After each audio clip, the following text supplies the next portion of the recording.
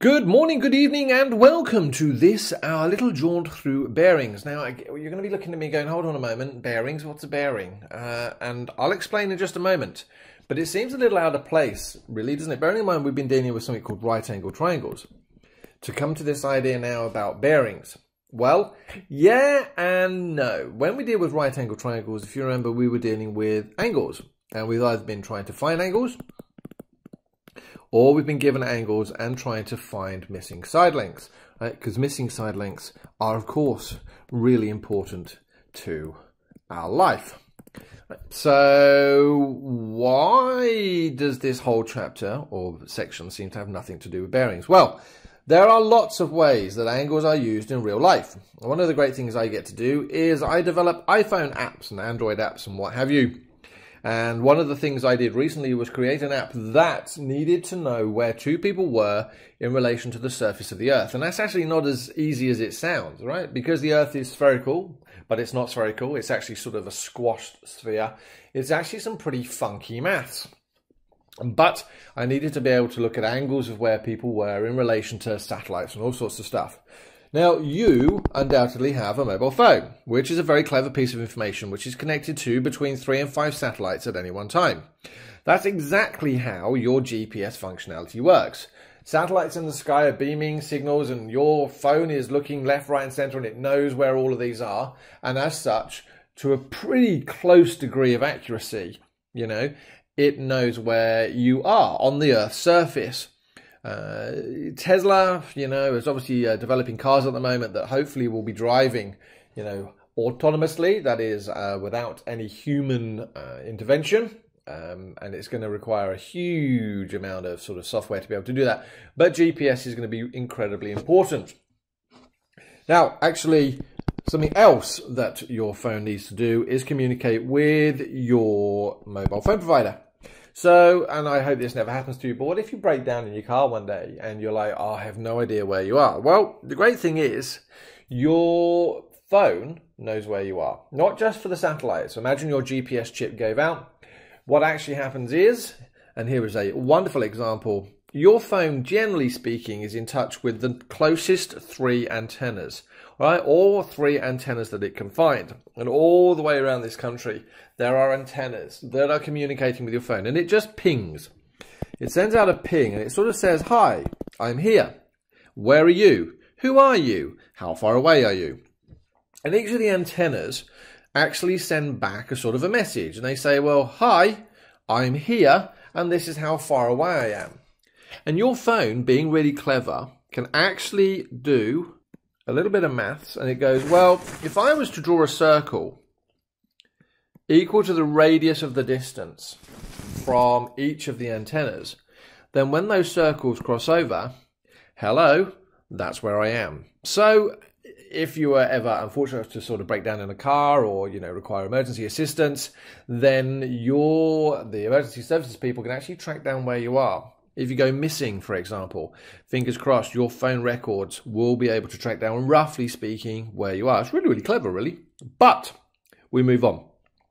So I did the Google search for bearings, and strangely, up came a little diagram with regard to a ball bearing. I thought, well, that doesn't seem very mathematical. Then I saw a bear ring, lol. See what I did there? Bear ring. No, anyway. But no, it has nothing to do with jewelry and has everything to do with angles. Now, never eat shredded wheat is one of the ways I remember it, because we're in Australia. Never eat soggy wheat bix. And again, randomly, Australia, why in the UK it's called wheat abix? Was that extra letter just too hard? Why do you have to abbreviate everything? I mean, not everything has to be abbreviated. John is perfectly acceptable. Why would you say Jono? It doesn't make any sense. Anyway. So, not only do we have compass bearings, as in that point there, compass names, north, east, south and west, we also have these degrees. And actually, it's these degrees here that I'm not circling all of them, are actually called bearings. Now, what do you notice? Well, that seems rather strange. Why don't we write it as 0 degrees? Well, because, ladies and gentlemen, when we do bearings, all right, and more specifically true bearings, we have to make sure that all of them are written with 3 digits.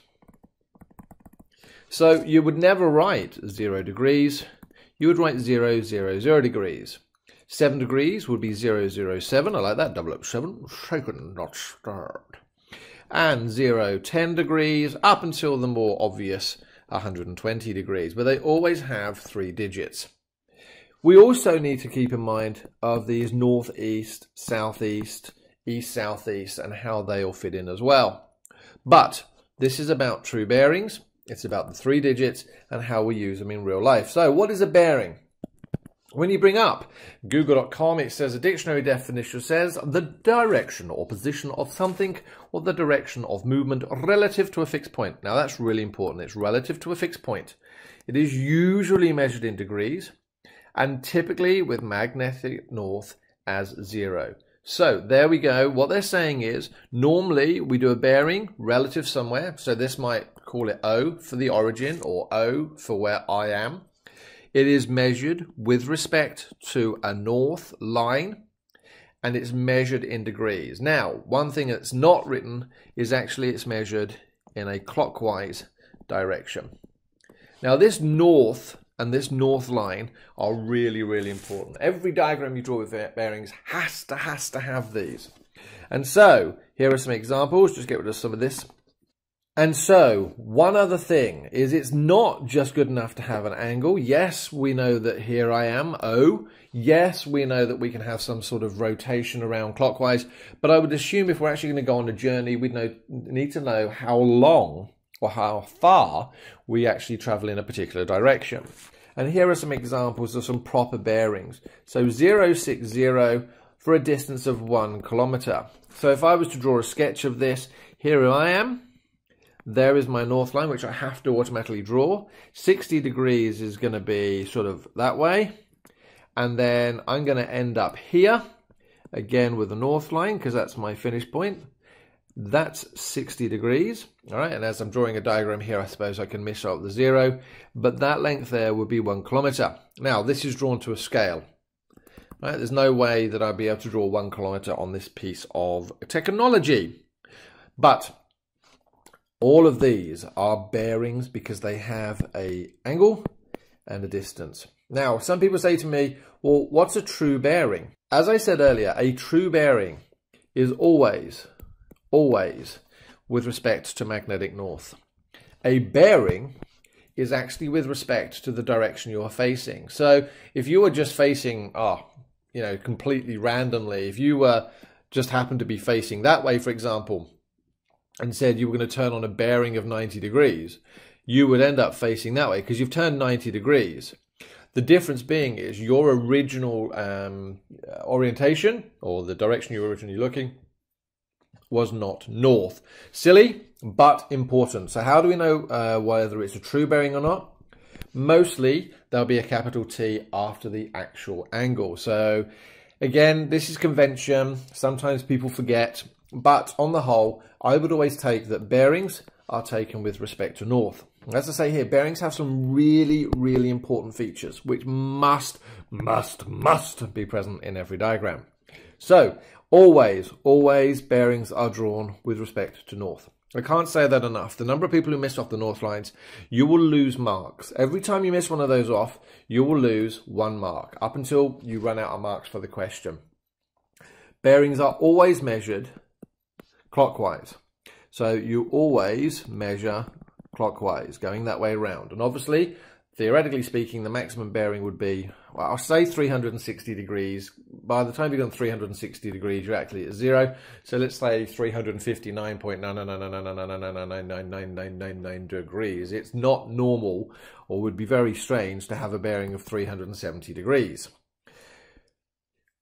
Massively important that you understand what the word from means. So here's an example. Here is my north line. Here is me at the moment, and let's call that O, and I'm going to end up at the point A, and there is my north line as well.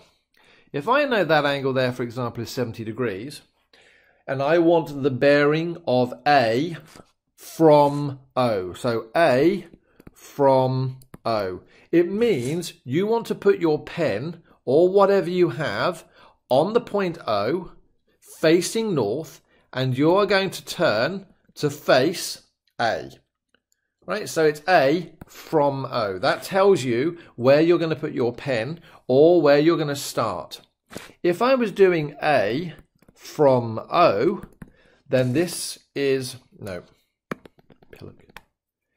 If I was doing O from A, then it is this that I would be starting on, and I'd be saying how many degrees do I need to turn before I am facing O. So that's that dotted line.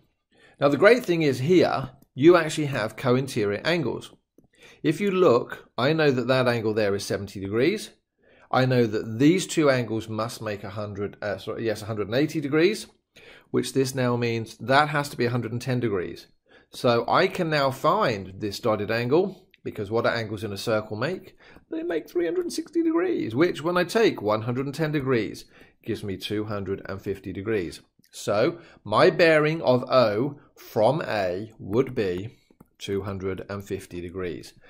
This one thing here is where people lose so many marks, because they always misunderstand what the word from means. Right, I can't show you what I mean by putting your pencil on O or A, but I quite literally lie a pencil starting at the word place where it says from, facing north, and I turn my pencil clockwise until I'm facing the point it wants me to get to. And as I said here, bearings use the physics rules for angles, co-interior, you know, and all those different types of angles. Now, this question I have shamelessly borrowed from Cambridge. Again, it's not meant as a, it's not meant to infringe copyright. It's just a really good example, right? So this looks complex. Let's just try and unpack it. We've got a starting point at A. Now, for some strange reason, in this particular instance, they've drawn all of the compass points. I don't think east, south, and west are important, but remember, maths questions can give you more information than they need to. I've obviously traveled along to a point B and then a point C. They've not given me bearings in any of this question. Notice how they've not given me a bearing. They've given me this angle here, which is not a bearing. If it was a bearing, it would be all the way around starting from the north line. And believe it or not, what it actually wants me to do is wants to find the distance from A to C. Now, when we look at the distance from A to C, there is a lot of maths they want here. They want bearings. They want triangles. How do you do this? Well, the distance from A to C can actually be done using a right angle triangle. So can you see this right angle triangle here? Yep, well actually that right angle triangle can be made up in stages of this right angle triangle and this right angle triangle.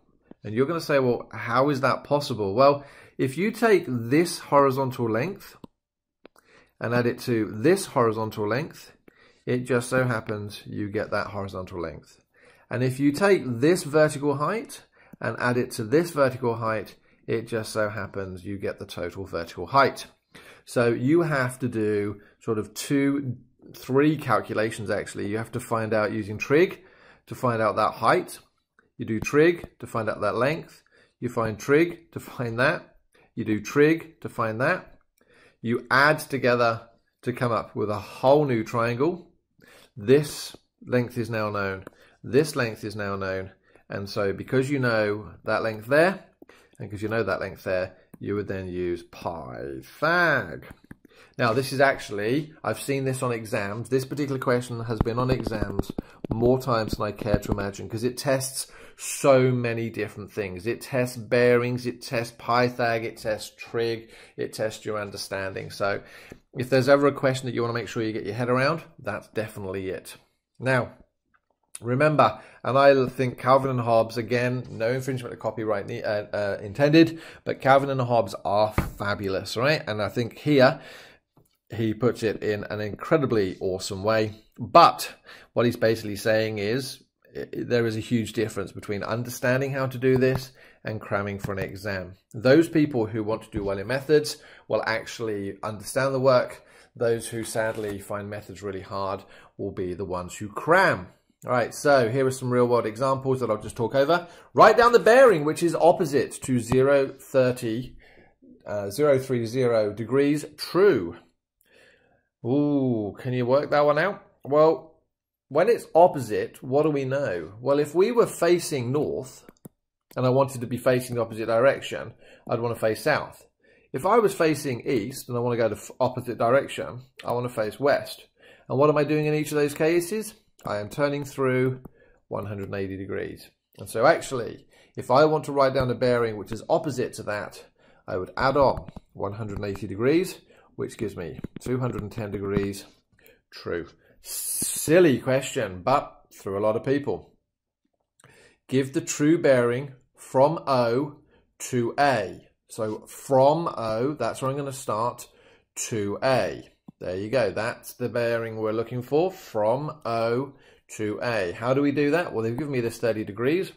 Hopefully we know that's a right angle triangle. And I would hope that was 60 degrees. And in this situation, find the true bearing correct to the nearest degree of point A from O. Now, what do you notice? They've actually given me a right angle triangle here. Okay, and I want a true bearing from O to A, which is actually this angle here. So if I actually zoom in now, well, we know that this is 90 degrees. So that's already part of the bearing worked out for me. All I need to do is work out this bit inside the triangle. And if we draw a quick sketch, what do we know? We know that that's 10 kilometers, that's 6 kilometers. I don't know what that angle is, but I can use trig to find the angle. Once I found that angle, don't get tricked. That is not the bearing, because what do you have to do? Well, once you know what theta is, you add on 90 degrees, and that will give you your true bearing. Notice how in this particular topic, lots of different things are all beginning to be used at the same time. All right, lots of areas of maths are being used all at the same time. All right, I'm done. Thanks very much for listening. Oh, I'm not even at the top. I look forward to seeing you for some more later on. All right, have a good day.